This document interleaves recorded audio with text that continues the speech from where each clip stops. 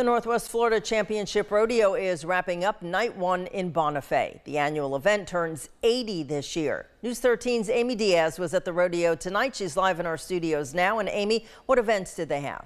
There was plenty to see and do tonight at the rodeo, but it was kids' night, so the festivities were centered around the little ones. Some held on tight. Others not so much at the Bonifay Rodeo. From mutton busting to stick pony races, there was something for every age group Thursday night. Event attendees came from different cities, states, and even from different countries.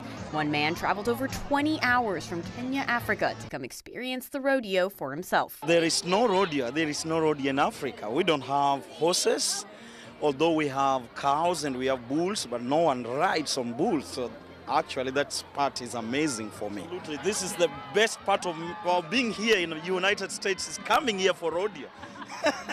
If you missed your first chance to be here with Buddy the Bull, don't worry. There are 2 more nights left of the 80th Northwest Florida Championship Rodeo. Event organizers say there's plenty of new things coming to the rodeo in the next 2 days. We have Broken Spoke, which is the Clydesdales. It's a coach. They pulled in earlier this week, and they have a colt named Denver. So tonight, when people are watching the Clydesdales come out, they're also going to have a little pony named Denver that's going to be trotting alongside of them. We also have John Harrison, the famous clown, and then of course Buddy the Bull. He's a very big draw. They ended the night with the main rodeo event. The top participants in the mutton busting will come back on Saturday for the final round of the competition.